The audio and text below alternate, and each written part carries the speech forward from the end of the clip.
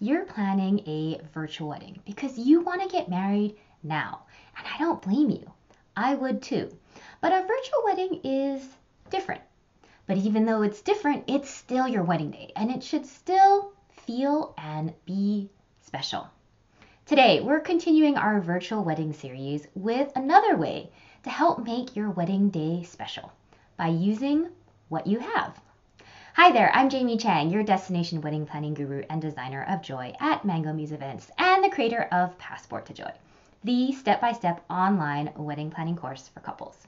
And I share real and honest and useful wedding planning tips, tricks, and advice you can use to help make planning your wedding easy and more joyful so you can create a wedding you love.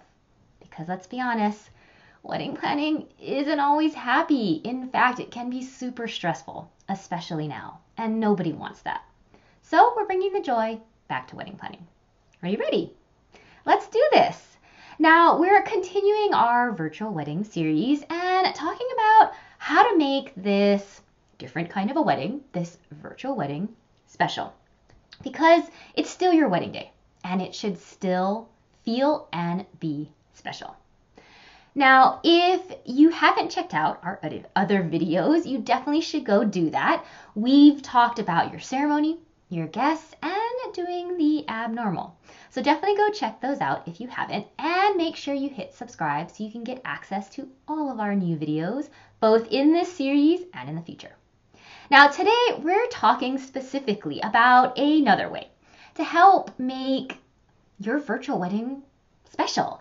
And that's by using what you have, or as I like to call it, using what your mama gave you. Now, obviously, we're not literally talking about what your mother gave you, but literally using what you have. For many of you, your virtual wedding will be at home, or it might also not be, but either way, a way to make your virtual wedding special is by utilizing what you have in a new way. Now, this includes both physical things, but also the space that you're presented with, whether that's at home or somewhere else. So we're going to talk through some examples and ideas to get your brain thinking and for you to start thinking about what you have. So for starters, let's start with your space.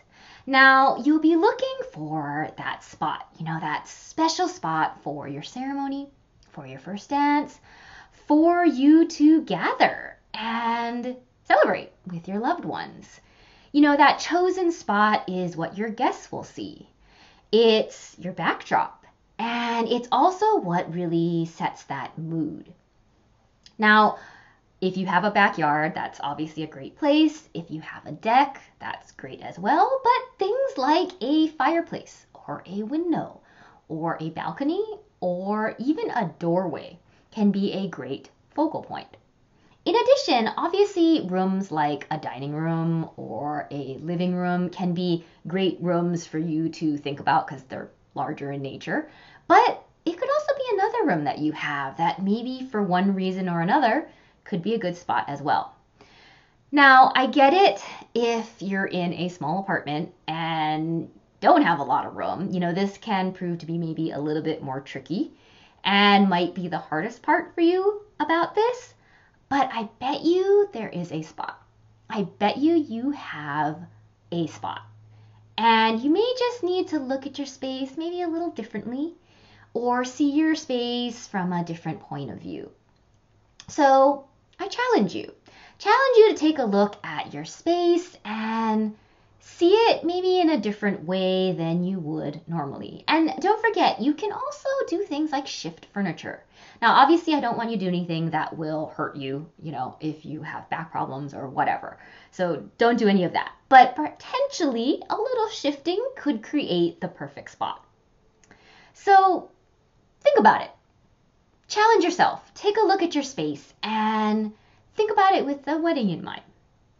Now, if you're not getting married at home, still getting married virtually, but not getting married at home and perhaps somewhere else, and let's say your stay-at-home orders have been lifted and you're allowed to sort of venture out of your home, then take a look at the space you're thinking about or the venue you're thinking about and find that spot that will just showcase your virtual wedding well?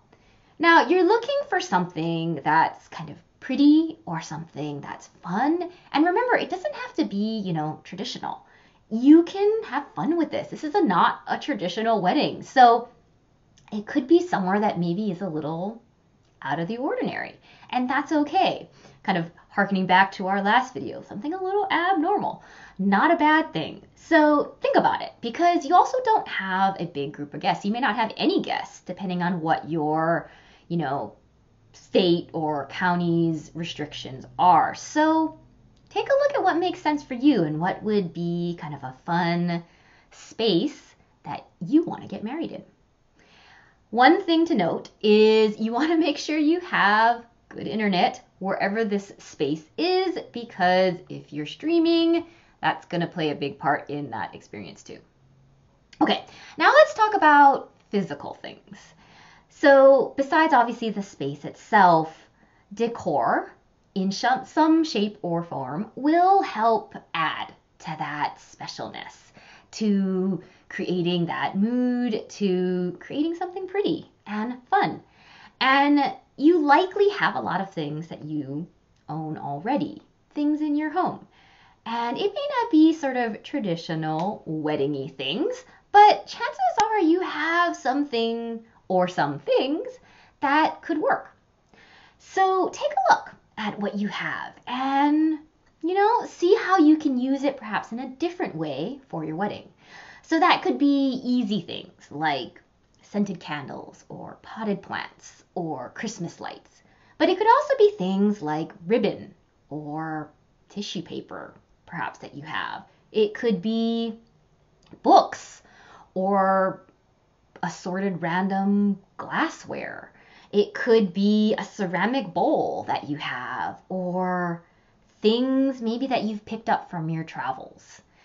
You want to think about what you have and how you could use it in a different way, whether that's as a backdrop or something that surrounds you, or something that goes on a table, or on a mantle, or something on a bookshelf, or it's something even on the floor that helps set that mood.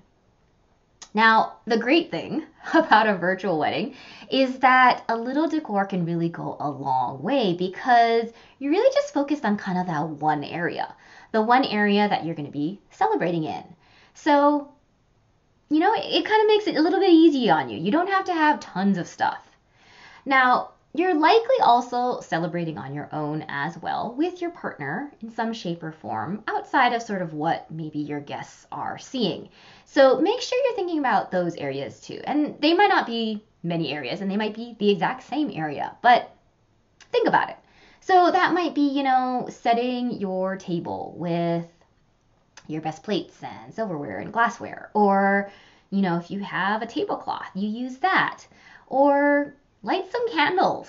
It will only add to the specialness. So see what you have and use it in a new way, because it is a way to make your virtual wedding special, just utilizing what you already own, but in a different light, in a new way. And sometimes that's an easy translation. Candles are obviously pretty easy. That's sort of an easy wedding, home to wedding kind of translation. But sometimes it requires seeing something in a new light. So take a look. Take a look at what you have and have some fun with it. I think it's also important that you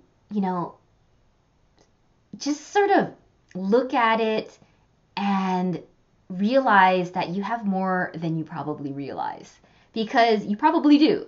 You likely will be surprised at what the possibilities are when you take a look at it in that new light, when you take a look at it from a different angle. I bet you have more than you realize, and you can do something fun and different and beautiful. All right? We are really excited about this whole virtual wedding series, and so we're continuing this, and we want to make sure that I want to make sure that you hit subscribe so that you can get access to all of our future videos, both about virtual weddings, but about wedding planning as well. So make sure you hit subscribe. All right, I have a question for you now, and the question is this: what's something that you have, that you own, that you're going to use in a new way for your wedding? Let me know in a comment below. And if you enjoyed today's video, please like it, give us some thumbs up. You can check out our other videos for even more wedding planning tips. And of course, hit subscribe so you can get access to all the new ones. And if you want help through the entire wedding planning process, please check out my online course, Passport to Joy. You can find the links below. Because you deserve to enjoy your engagement, no matter what your budget is, and even in the middle of a pandemic. Thanks so much for being here, and I will see you next time. Bye!